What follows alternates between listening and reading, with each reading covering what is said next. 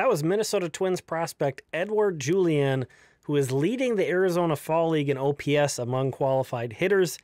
And as you see down below here, Austin Martin, his teammate, is not far behind another Minnesota Twins prospect. So some good showing so far in the Arizona Fall League. Julien has really been one of the better performers in the minor leagues the last 2 years.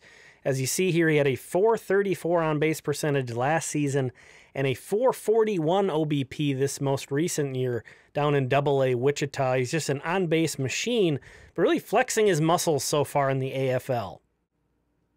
And this is a guy the Twins originally acquired in the 18th round of the 2019 draft out of Auburn. While that's looking to be a great pick, it's not like Julien was some kind of an uncovered gem that the Twins found.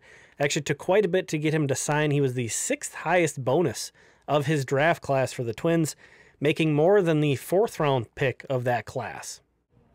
But he is looking well worth that investment so far. If you enjoyed this video, please consider subscribing. Thank you so much to the premium channel members listed here. We will talk again soon.